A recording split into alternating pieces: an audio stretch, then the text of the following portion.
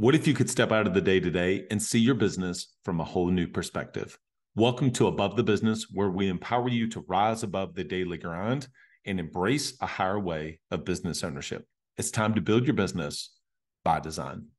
Welcome to another episode of the Above the Business podcast. My name is Bradley Hamner, your host. In today's episode, we take a different look at small business and entrepreneurships, and that is around accepting payments. Today's guest is Jeff Maine. He's the founder and CEO of Pay Proudly. Now, accepting payments may not be something that you've ever thought about, and you didn't even think that you maybe need to think about. But whether it's your current business or maybe a future business, I think you're going to learn some things that maybe will help you avoid some mistakes that you may have made, and certainly things that I wish I would have known several years ago. I think you'll get a lot out of this conversation with Jeff Maine. Jeff Maine, welcome to the Above the Business podcast. Thank you so much, Bradley. I appreciate you having me on today. Excited to have you. Well, we always start with background and origin story. I love hearing people's journeys of how they got to where they are, because I think there's so many lessons that we can all glean from that. So why don't you take our listeners back and tell them your story about how you got to where you are? Yeah. So I appreciate that. I'm in the payments business, right? So we work with business owners all across the country in their electronic payments. And I tell people all the time, they'll ask me, how did you get into this business? And so, back in the 90s when I was in college, I never would have said that here I am going to be sitting here still in the payments business, but it's where I've landed, and it's the space that we know today. But basically, I was at St. Louis University studying finance, and I got a phone call one afternoon, and I was always an entrepreneur. I mowed lawns through high school and college, and always looking for that different internship, and always looking at what I wanted to do when I graduated college, and knew I wanted to be in business for myself. Excuse me, but I got a phone call from a friend who was in the business out of town. It was a family friend, and he had some leads and wanted me to go run some leads. He had lost his sales guy in St. Louis, his local sales guy. I had no idea what I was getting myself into, but I started running these leads for him and selling. Back in the day, it was the little Zon Junior boxes with the detached printers, and when I graduated college, I started doing that for a few years of just kind of running leads for him. And when I was finishing college, I'll never forget, I had a job offer with a big consulting company. And I was going to be working in PeopleSoft and HR PeopleSoft, traveling around the country. It was a sought after job, very fortunate to have gotten it. And I'll never forget the conversation I had with my dad. He looked at me and he said, Jeff, you've always wanted to work for yourself. He said, if you're going to take this job and you're always going to make just enough money to never take the risk to go do it. He said, you can always go get this job. But he said, you should move home, live with me. I've taken care of you this long. What's another few years? And start a business, and just go see if it's for you, and try to own your own business while you don't have anything to lose, and no risk really. And so I took him up on this offer, and that was the summer of 1999. And I had dabbled in this payments business, so I kind of understood it, and I had some contacts, and so we got into the payments business. And since then, since 1999, here I am still today in the payments business. We've built some businesses, we've sold some portfolios, we've built an ACH company and sold it. And just over time changed, gotten into different vertical marketing of going heavy in certain industries, had partnerships that I've gotten out of and still in some, and now, which, all that we've done and morphed into Pay Proudly. And, 3 years ago, we were just sitting around the table. We were kind of at a transition spot. And I said to my wife, we were just talking, and we were talking about our give backs and what we were doing. And I said, the two big problems in our industry today is, I said, business owners don't have clarity around payments. And I said, and the other thing that was just important to us is we wanted to build a business with a give back feature to it, that just feel good, and really be intentional and do it from the ground up. And that's how we started Pay Proudly, was with, and so our mission reads bringing clarity to payments. And that's what we're doing. We're bringing business owners clarity that they've never had before in the payments business, really being more of a consultant to them. We're not going after thousands of accounts. We're being very intentional about what we sign and what we're doing. And really working hand in hand with our business owners where they know us and we know them. And then the second part of our mission is we're building a business with a give back. And from the first dollar we've made, we give 10% of all of our revenue back to nonprofits. And we pick those nonprofits through the businesses that we sign. They tell us who to pick. So we're supporting causes that are important to our business owners. And it's a great thing. And we're only able to do it because of them. So, obviously we give the credit to our business owners, because if they don't sign up with us, we're not able to do that. But everything, it's been great. And here we are building another payment processing company. So. Well, I may, depending on how it goes, I'll tell a couple stories that I have around payments that I actually have never shared on the podcast, and contextually, it just hasn't come up. But it does lead me, before I get into that, it does lead me to this question that I have for you. On the podcast, we really, years ago, the podcast, before we flipped the name just a couple of months ago, but for years, it was named the Club Capital Leadership Podcast. And that was just the name we came up at the time. And so it kind of gave this denotion that we were talking everything around leadership. Well, we certainly talked around leadership, but really everything we discussed was around the idea of small business and entrepreneurship. So it's really a small business podcast. And so we've talked about, we have people on that we talk about marketing, we talk about sales, we talk about, I just got off with someone a few minutes ago around just performance and creating culture and how do we get better. And so I'm looking at this like almost a prism of business, and what are all of the things that it takes to run a successful business? Well, I can tell you, one of the things that does not get talked about very often, at all, is how do you accept payments? I mean, people will say look, open a bank account, just do something, and then let's get on to the other things, which is what's your offer in marketing and sales. And it just is a passed by thing. So that leads me to my question. Why do you think that is? Yeah, I think it's one of those things that business owners don't want to talk about it because they don't understand it. And as us, business owners, we want to understand every facet of our business. And if we don't understand something, we kind of just want to stray away from it. And there's a lot of confusion around payments. And when I say confusion, how do I accept payments? What are the fees I pay, and why do I pay those fees? And are there better ways to take payments? And are there ways to reduce my fees? And there's just all this information out there around payments. And business owners, they don't know. And that's where we are so intentional about the clarity. But I think it's not easy information to get your hands on. And, a lot of business owners, I'd say the majority, they take that easy route, right?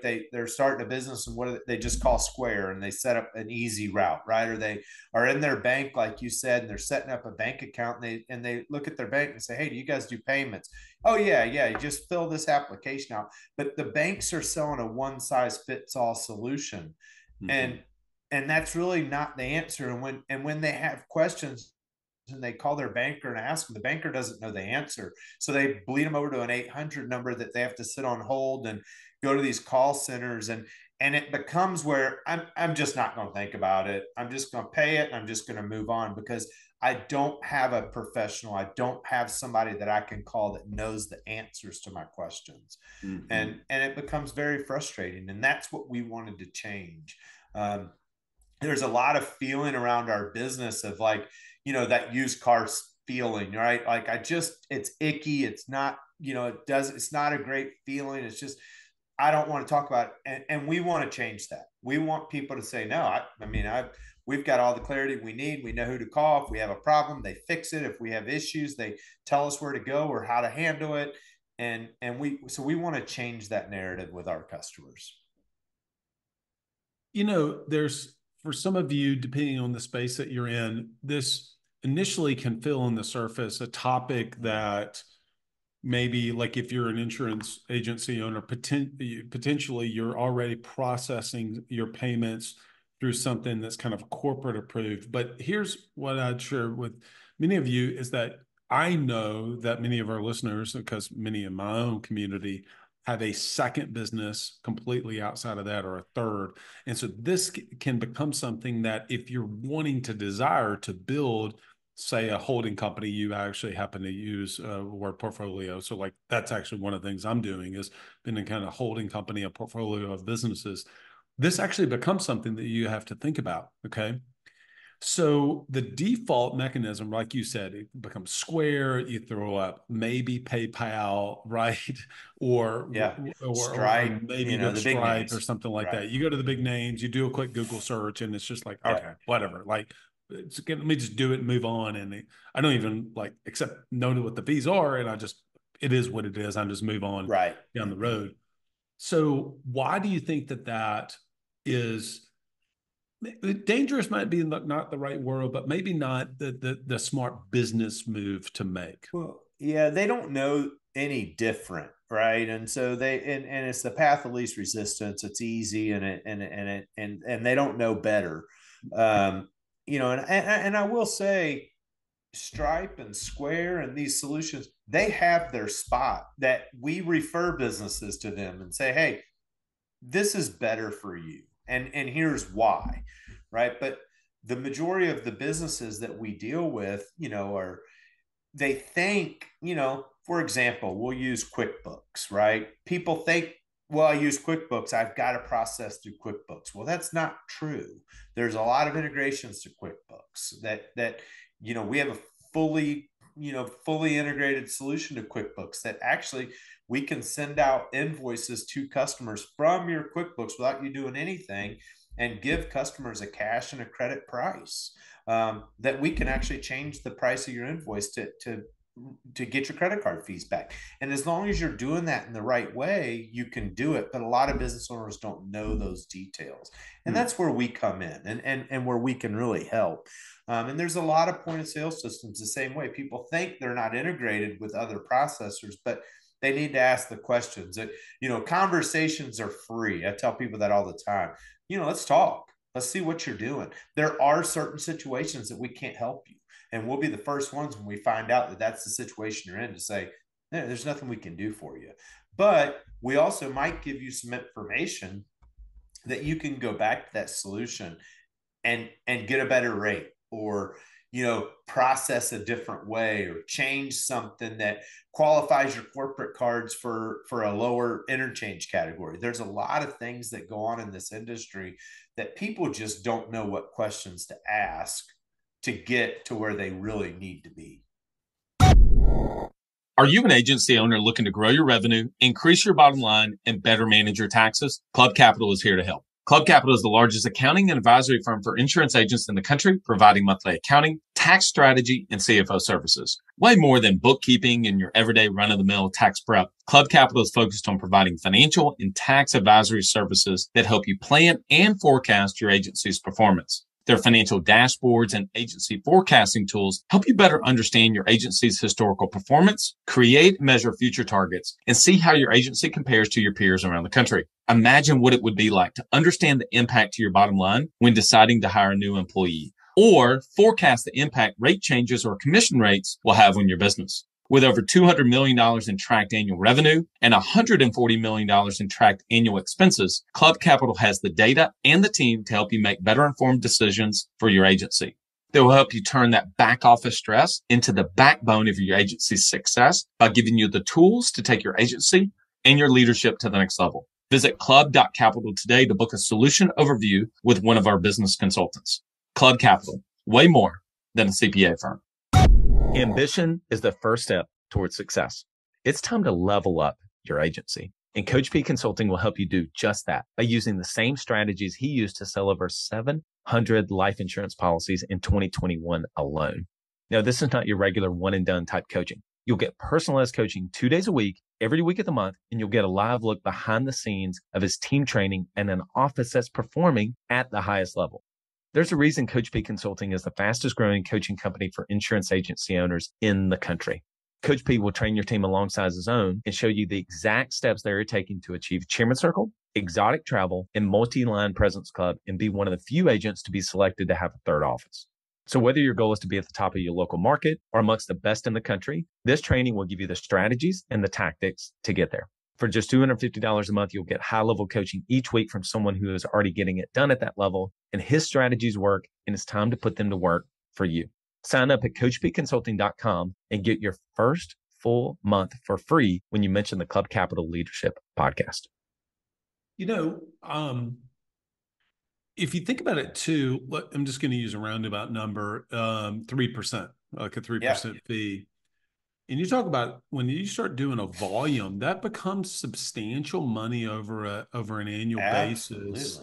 That really could go right back to the bottom line, period. Like right back to profit. Do you do and help maybe somebody with, now I'm kind of getting into dollars and cents, just a little bit of it, but maybe to help somebody evaluate that and say, like, look at what you're like, actually what it is. And if you shave that off by switching the payment processor here, I mean, that is money that goes straight to your bottom line. You just instantly become more profitable.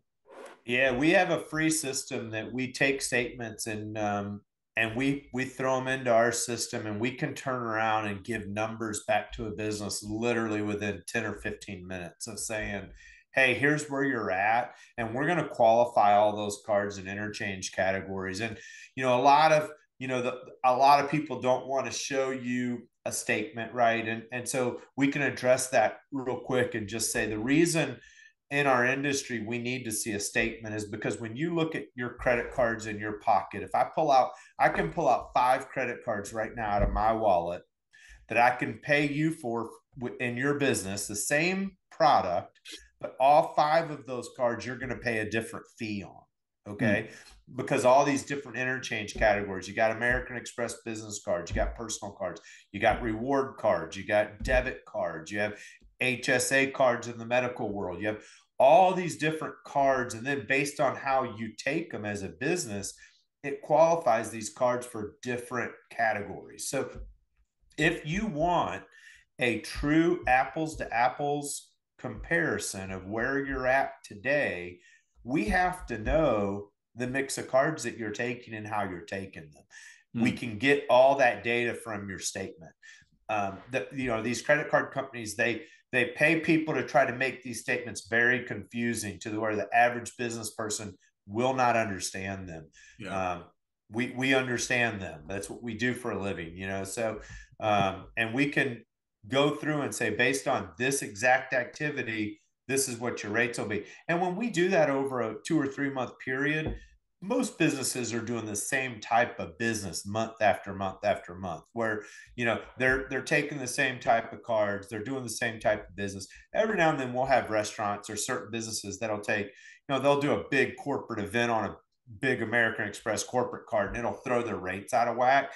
But we can always, when they ask that question, hey, my rates look off this month, we can normally pinpoint that to a situation that doesn't normally happen and say, hey, here's something that happened.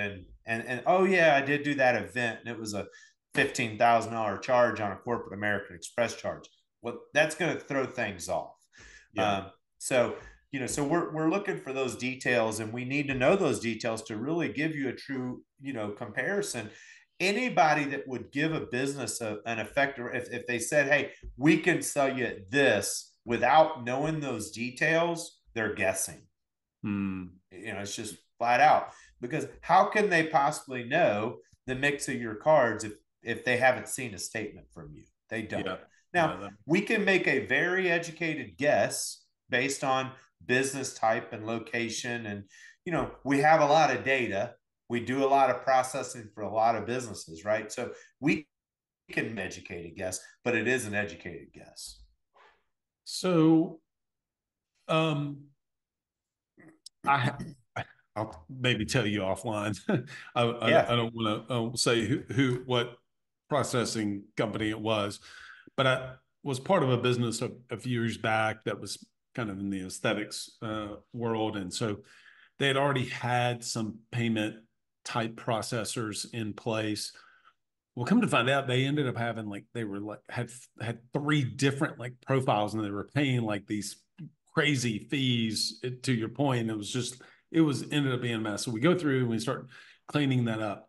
But my goodness gracious, they were so difficult to deal with. Okay, and this would have been for listening audience, it would have kind of been more of like a retail type place, so to speak. Not really a retail store, but in the medical type space.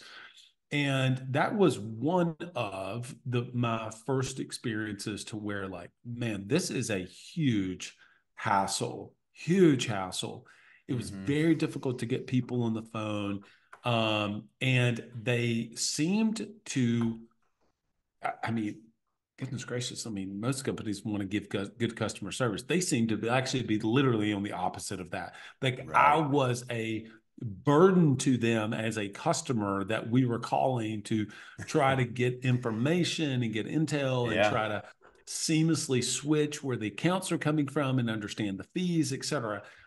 And so as I started to do this, I started reaching out to the bank, et cetera. And the banker at the time kind of threw her hands up and was like, I don't know, they're all like that. You know, she just threw it out that way. Why in the world is that? How can they operate in such and when I say it was over the top, I mean, it was pretty significantly over the top to where it was such a bad experience. It wasn't like a bad day and I called a person at the wrong time. It was just the way that they did business. Yeah. And, I hear this over and over and over again. And that's why, earlier, and I was saying our industry has this icky feeling about it. And I think there's, these companies that just sign thousands and thousands of accounts, and the level of service just isn't there. And I don't, you and I both know, a little bit product of the times today. The general customer service world has gone downhill in all businesses. There's certain businesses today that still take it to that level, but that it's becoming fewer and fewer and fewer, unfortunately. And we take it very, very serious here. We have a person answer the phone, that you can talk to, and that person is in our office. It's not a call center somewhere else. And I tell people all the time, and at the end of the show, when we're giving our contact information, test us, call our number, see if we answer the phone. We answer the phone. It's important to us because what a novel idea. Yeah. I have to tell my salespeople and the businesses that are already processing with us is our best business, right? That we have to take care of those businesses. That's what we're paying our bills with. We want to grow and sign new business. Of course we do. And we're focused on that. But the business that we already have, that's more important than anything, is keeping that business and keeping them happy. And if our customers are having that experience that you had, our attrition is going to be extremely high. And we don't want that's actually a really good point just in general for us to make for business, is that, hey, we got to get every business wants to get new customers or clients, whatever you call them, right? They want to get new customers. They want those customers to be worth more. If I can get you to spend this, but I can get somebody else to spend double of that, okay, great, that's winning. But boy, keeping customers is honestly sometimes kind of like left to the side. And I've heard Keith Cunningham once say, like, how big would your business be if you never lost any of the customers you've ever had? And it's like, wow, I would be huge, right? I mean, because I haven't lost customers. And sometimes we look at churn, retention rates as like percentages, but the reality is that's a lot of people, can be a lot of people. Yeah. So we bonus based on attrition. We want our attrition numbers to be very, very low. And we take that very, very serious. And that's all about, what do you do for your customers? And, and trying to, we touch all of our customers quarterly, right? Whether it's a phone call or an email or a mailing or, or something, they're hearing from us. When's the last time you heard from your credit card processor? Probably never. And so we're on that other spectrum where we're really reaching out, really trying to be, in their business where they know us and we're part of it. And we want to answer those questions. And sometimes, you make that phone call to just see how things are going and you open up Pandora's box. But if you didn't make the phone call and you didn't know about it, there's no way you can fix it. At least we're giving us an opportunity to fix it. All right, so I got to ask you around one big meta thing that it's certainly starting to show up a lot more frequently in the day-to-day things. Who knows how long we are from this becoming mainstream, but I have to assume that you are getting above the business and looking around the corner as to, well, where are we going with crypto? When are we going to start accepting Bitcoin? So I don't know how much about that. So I may be putting you on the spot, but I'd love to know how far are we from, in my consulting company, how far am I away from saying I'll accept your Bitcoin? Yeah, it's a great question. And I do read about it and try to, as payments are evolving, we want to be on the front side of evolving payments and be doing whatever, the next thing is, right? And being a part of it.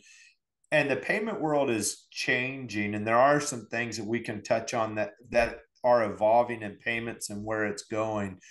And I go to these conferences every year, and there'll always be a breakout on crypto or on, alternative payments and stuff. And so it's being talked about.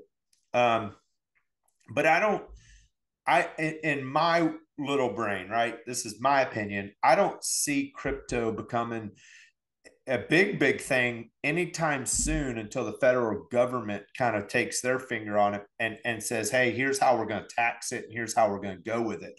Because as long as it's avoiding taxes and avoiding what people want it to avoid, the government's going to keep their finger on it and keep us from going anywhere too quickly with it. And so from payments to businesses, that we're still a little ways away from anything like that happening, because obviously the government's got to be able to get their piece or they're going to shut it down. And so it's very risky on that side of it.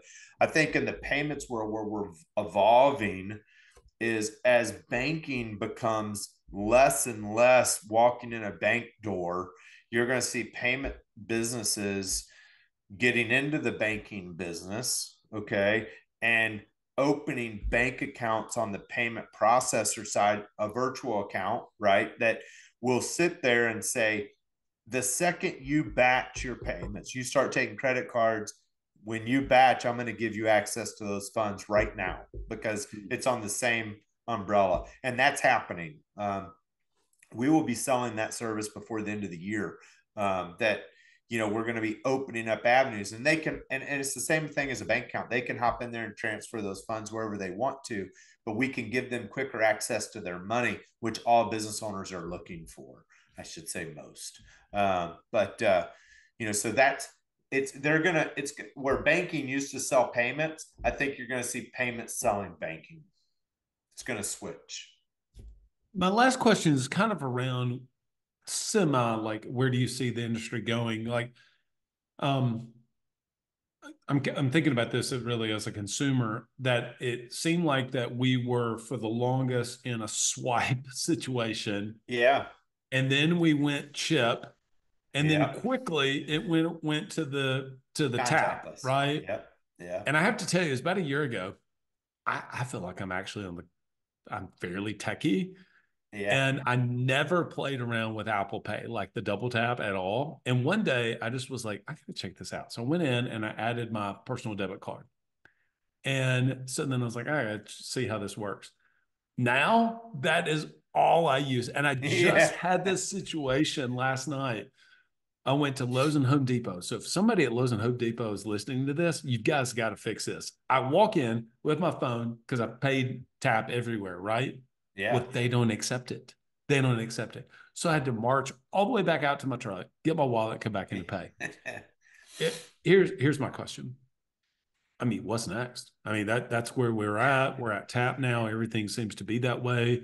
Where do you see going from there? Yeah, I mean, we all kind of knew it was going to go to the phone, right? Because you walk out of the house and you forget your wallet, but you don't forget your phone ever. So, what's it going to go to? What's next, right? In your pocket, is there going to be your keychain going to do it, or where are those payments going to derive from? But yeah, I definitely see it moving more and more and more to you conduct all your business with your phone, because you always have it. And I'm the same way. I use my phone all the time, because it's easy, and I've got my business cards in there, my personal cards, and I can go between the cards, and there we go. And we're setting up businesses every day for that. It's a technology thing with those big companies where you think about Home Depot and Lowe's, where they've built this technology around not having it, and the transition for them to go build that into their gateway and deploy new equipment. That's a big undertaking. For those big businesses. It's really easier for the small guys to get it than it is the big guys. When you think about technology around what it takes to convert, those huge businesses. So, and that's even the chip card. It didn't really hit in the States for a long time, and it's becoming more and more prevalent now. And really, it's becoming more and more prevalent because MasterCard and Visa are saying, if you do it, we're gonna secure those we're gonna secure those transactions more. Where it used to be the swipe, well, now they don't care about the swipe. They want a chip or a contactless payment done. Yeah, makes sense. Jeff, this has been great. I've learned a lot today. I know our listening audience is going to want to connect with you, connect with your company. Jeff, where would you point them to? Yeah, so we'd love for them to go out and take a look at our website, payproudly.com, payproudly. All of our contact information's out there. I'm on LinkedIn. You can look me up, Jeff Maine. My email is jmaine@payproudly.com. I'd love to get emails from you guys. We'd love to, give you a proposal. We'd just look at your statements and come back and just do a rate review for you. And worst case scenario, you take that back to your current provider and you save money on what you're doing today, and you don't make a change. For us, best case scenario for you is it helps your business. So we'll do that. It doesn't, no cost to you. Just give us a call. Well, last question. The name of the podcast is Above the Business. When you think about getting above the business, you're a business owner yourself. You serve small business owners. What does that look like to you? Yeah, we're always looking at different ways of how are we getting above the business. And actually, I was telling you before the show, we had a meeting today and we were talking about just business readiness, really above the business, and looking, are we ready for our next marketing initiative? Are we ready for sales? Are we ready for our next hire? How are we going to train that hire? But being above that and really just rating our business. And what we're going to do is we're going to start creating a scorecard based on our business readiness for all these different categories of things that we're doing, and let our employees be a part of that, and really just to keep our business moving in the direction it needs to move in, and hopefully, right, eventually one day it'll continue to move in that direction without me being an integral part of the business on a day-to-day basis. And so just really being above that and building all those processes and putting those into place. That's great. Love it. Jeff, appreciate you coming on, my friend. Yeah. Thank you so much for having me, and look forward to having conversations with your listeners. Awesome.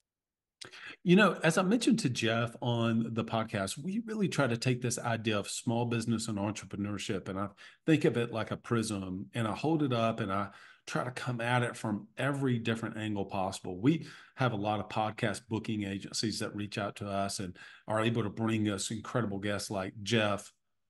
And so, but I turn down a lot because I think, how is this going to serve our audience? And so this may not be a topic that you ever thought that you would need to kind of listen to or pay attention to. And maybe some of you, if you're in like a representative of a large corporate insurance company or maybe another corporate institution, payments may not be something that, hey, you know what, I don't have to worry about that. But if you were to start a secondary company, now you actually have something you can go back to. So hopefully this becomes an asset in your portfolio that you can come back to and say, you know what, I'm actually going to reach out to those guys at Pay Proudly. I'm about to start this other company. I don't know this space. I really want to kind of have my hands on it. He's brought up some things for me to be concerned about. I really don't know what that is. I'm just going to reach out to somebody who is trusted, that I like, and seems to have mentioned some things. So that was really my hope of today. And I feel like that I feel like that Jeff really delivered on that. So hopefully that gave you some exposure to a different aspect of small business you may not have ever really considered. Big shout out to our podcast sponsors. Obviously, today we were talking about payments. And so, you're bringing in revenue to the business, you're bringing in income to the business, regardless of how that comes in. But you need to start having, some numbers and be able to make decisions off that. It's kind of what Jeff was saying, that if we can get those statements, well, it's kind of similar to with your financials, and having really clean financials to be able to make good decisions off of is so critical in today's environment. Club Capital can help you do just that. Go to club.capital. In my world, we really believe in building an operating system for the business to be able to grow kind of beyond you and for it to be able to operate like clockwork. Well, but you got to have a really good team to do that. You got to both attract A players to run that operating system, and you got to develop them. Both Autopilot Recruiting and Coach P Consulting can do that. Now, you've heard David on here many times and Alex on here many times. But look, we could have a lot of other podcast partners and sponsors on here, but we wanted to work with the best, and we wanted to work with people that we know that are vetted and trusted, that do an incredible job to be able to serve all of you. Go to autopilotrecruiting.com. If you want to help on the front side of being able to source better candidates, be able to build a bench, or maybe if you're in a pinch, didn't mean for that to rhyme, but if you're in a pinch and need to be able to bring somebody on, you don't want to make a hasty decision and not speed through the process, maybe skip steps. Autopilot can help you to do just that. Go to autopilotrecruiting.com. And then when you're ready to really start developing them, both not just develop you, but also your team to be a part of that development. If you want to develop your team, that doesn't mean you have to do all of it. Coach P Consulting can help you do just that. Go to coachpconsulting.com.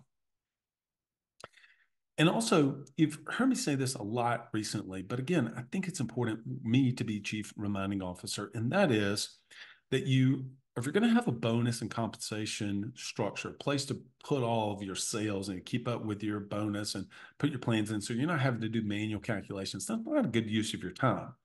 But you also want it to be an easy interface for you to work in. You want it to be something that your team's going to enjoy, and it's got to be something that's going to be corporate approved and work with your corporate approved CRM. You get all of that and so much more. Customized word tracks that maybe you pick up from yourself or from Coach P as an example. Go to todayappro.com, todayappro.com. All right, everyone. Until next episode, lead well.